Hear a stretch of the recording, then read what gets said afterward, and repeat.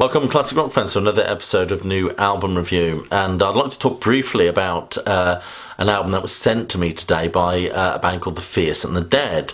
The guitar player Matt Stevens kindly emailed me their new album. The album is called The Euphoric.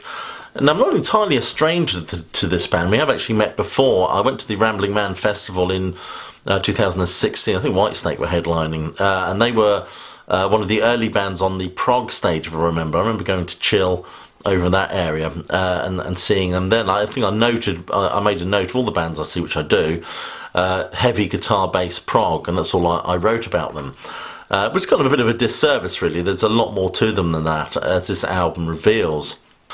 Before I make some remarks about some of the tracks I listened to, and it was only a sort of fleeting listen, I'd like to read you some of the blurb.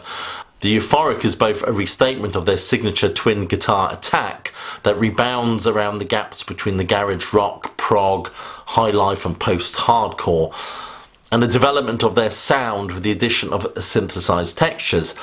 Well, it's those synthesized textures that really interest me with this album. Otherwise, I think it was just... otherwise, I think the sort of music would begin to sound very monotonous, but instead of it sounds very intricate, interesting, and almost compelling to listen to.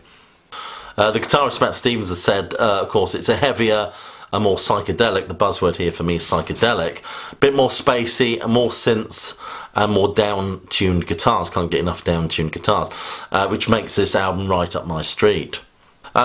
Certainly this sort of instrumental sort of music, or sort of prog metal, or whatever label you want to put on, it seems to be very much coming to the fore of late. And as I said, I mean, I think this music has to find some sort of angle or something to appeal to people, and they've certainly done that, I think, in the way certainly the mix of this album.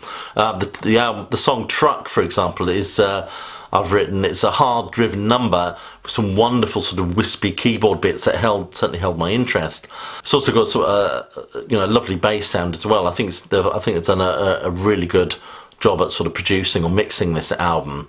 It's also quite a short album in some respects. It's only about 38 minutes long, which is quite short by today's standards. I think albums tend to ramble on for a lot longer than that now. In the digital age, we're no longer constrained by vinyl.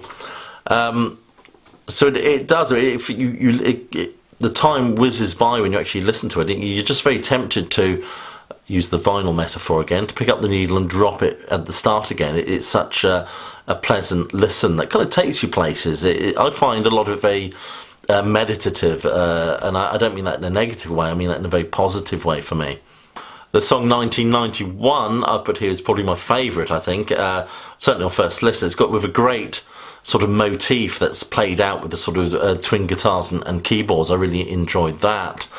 The Euphoric reminds me, the way it starts up, it reminds me a little bit of Goodbye Horses by Q Lazarus.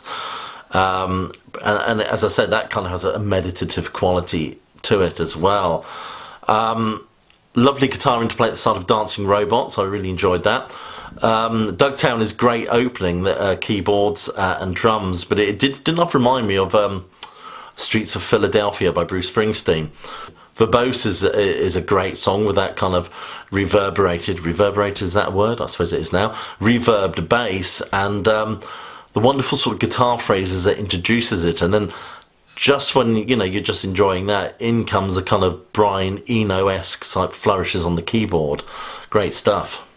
48K is great. It starts off like a Maiden track and then kind of drifts off into something totally different. I'd have to say overall, I really enjoyed this album. Well, listen to it again. I wish it was on vinyl. If it's on vinyl, please send it to me. That's how I really would like to listen to this. I've written after listening to it, I've written, I love the sort of haunting interludes and flourishes that really make this record worth hearing again and again repeatedly. Anyway, these are just a few thoughts that I've harvested after listening to them for the first time. Do yourself a favour and check it out. It's called The Euphoric. It's by a band called The Fierce and the Dead. I'm not sure when it comes out. I think it comes out soon anyway. Anyway, thank you for watching. Please click like and subscribe. I want to build up those subscribers. Check out the Facebook page. A lot of you are doing that recently, which I am grateful for. But more importantly, please do keep listening.